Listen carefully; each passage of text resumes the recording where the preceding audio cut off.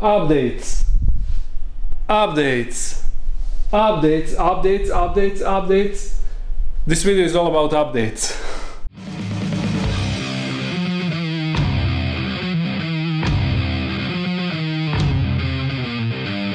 First, we have a Harpactira pulchripes molt. It molted a few days ago. I didn't notice immediately, so I'm not sure if we will be able to figure out the sex, but we will try it out. You know the procedure. So, drop of detergent. Oof, that is much more than a drop, but whatever. And warm water. And just soak that in. There, now we wait 2, 3, 4 minutes. Let me show you the Harpactira. It's all the way behind. Now, ever since it molted, it became so defensive. You will probably see it now. Okay, it is fine now. But you can see it's starting to look more and more like adult. And that is awesome. So yeah, it is awesome that this one is growing. It is growing pretty fast, surprisingly fast. Now next, what do we have here? Yeah, let's start with spiny assassin bugs. 1 and 2. Here are the drunk spiny assassin guys. Don't go out. And you can see I'm starting to get babies. So I'm rehousing all the babies here. You can't really see, but there is a lot of them inside. And on almost every video I see comments that people are commenting that I have mites inside of my enclosures. These are not mites, these are springtails, and they clean the enclosure. Although there is really a lot inside. But anyway, as I said, I'm getting a lot of babies. So I'll probably just soon make one big colony with the adults and the rest of the smaller ones. That will probably be the easiest. I don't know, we will see about that. Now next, Monocentropus balfouri.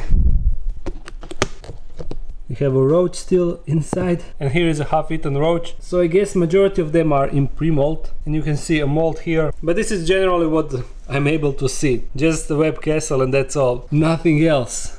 So yeah, Monocentropus balfouri. Here I have the other assassin bugs species, and they are also reproducing. You can see here is a baby.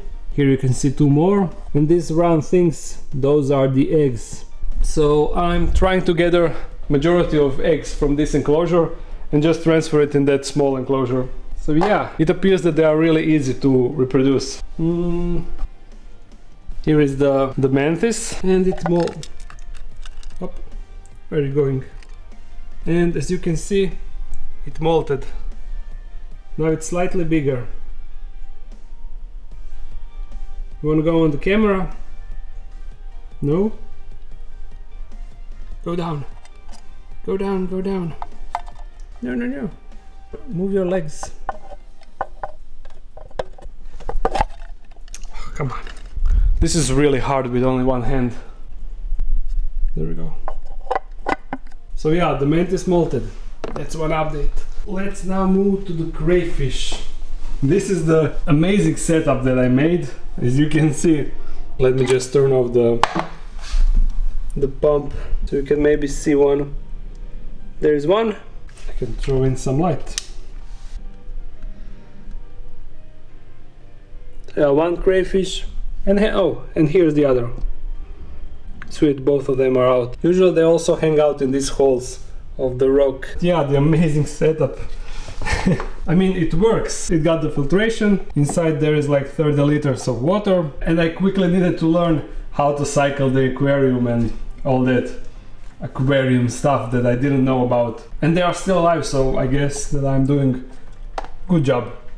Now this is for my next project. I have an idea to make a stackable enclosures, similar like CD enclosures, but out of glass, so it will be more fancy. So yeah, That's in the works. And this brick, this is the white tone brick, and I will be making a nest for ants inside, so that is also coming. And this glass is for the enclosure for, if you remember, the Grammostola pulchripes female that I bought, but I want to make a front lid out of the plexiglass sheet, and I used the silicone to connect the plexiglass to glass, like here these hinges are connected with silicone and they are holding, but some, like this one on the centipede enclosure, this one, you see, it's not holding because the silicone is not designed to hold the plexiglass. But I ordered some special glue that will hopefully connect plexiglass and glass, and that's why this is waiting. Also, I will do the same thing for, if you remember, the Poecilotheria subfusca. I will also make an enclosure, glass enclosure with front plexiglass lid, but I'm waiting for that special glue to arrive, and hopefully it will work. Next, this is the enclosure that I'm working on for the hamster. It is still not complete, but it is in the works, as you can see. So that is also coming. This is for the gecko. Gecko is actually kept in this temporarily, just temporarily. Awesome stuff, right? The gecko is inside, probably in one of these two tubes. Maybe I can find it. Let me just grab light. Oh, he's hiding. There is his head, his legs, his tail. He usually hangs out in here through the day. I will also make a front lid out of plexiglass, waiting for that glue. And this styrofoam will go inside of that enclosure. And I will carve it and try to make a tree trunk imitation. Hopefully it will work. So then it will go inside, and yeah. I made the devil update. The hamster. So the hamster is waiting for that enclosure. And once he's in that enclosure, I will use his tub for the tortoise. I'm currently keeping it in this smaller tub, and I don't have... Come here. Come here, little buddy. Here it is. Don't be shy.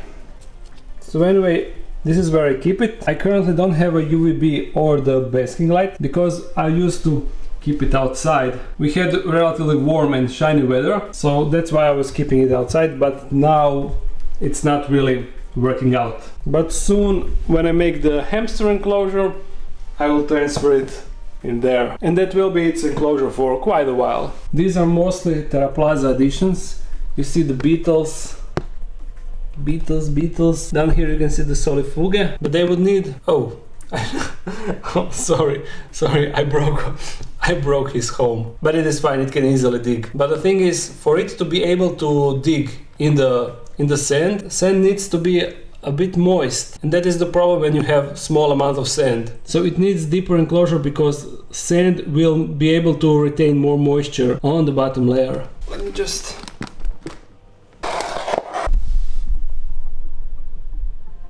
There we go. I actually have a feeding clip.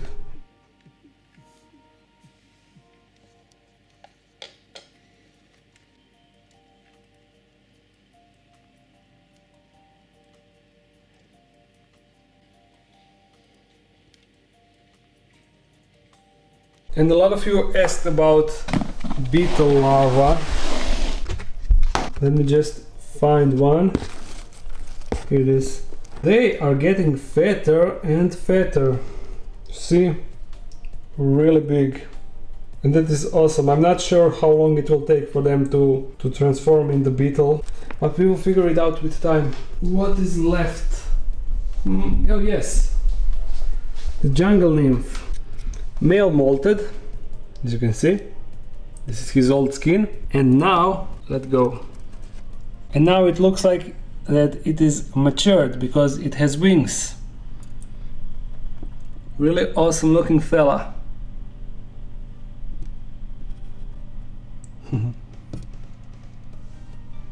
The female is here.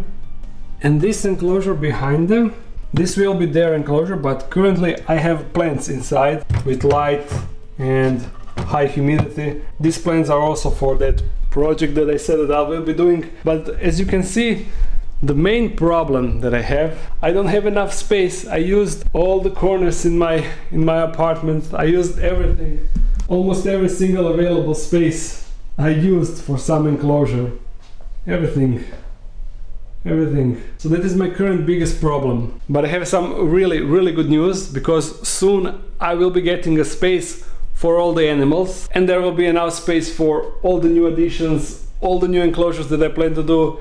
In short, there will be enough space for everything. That will happen in near future, together with all the enclosure projects that I'm currently working on. And yeah, that is basically this update. I think I covered most of it. Look, I'm currently keeping the moss inside until I have the proper enclosure for it. What's up? Anyway, I hope you enjoyed this update, and I hope that you are excited for what future is bringing. If you are, thumbs up and comment something. If you're new to this channel, make sure to subscribe. I upload every Monday and Friday, so see you again soon. Bye.